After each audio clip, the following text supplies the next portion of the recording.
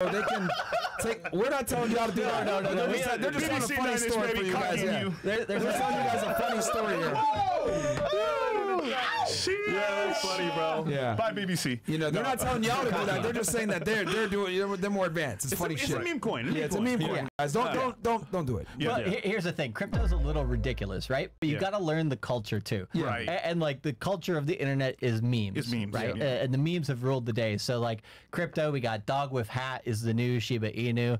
Fucking cock Inu is owned by the Avalanche Foundation. You can't make this shit up, right? You can't make it up. You can't make it up. Did you just say cock? Cock, C-O-K, C-O-Q. Okay, there you go. Yes. I don't condone these names. I'm just saying. This is and we don't say like, hey, you gotta jump in all in on cock Inu or anything like this, right? But obviously not. But just generally speaking, you have to understand like people. There's this one guy recently, I forgot his name, but he just said meme coins are a drag on the crypto market. This is what's going to not Wall Street's not going to be able to take this seriously, and it's all terrible, right? It's like, is the market wrong?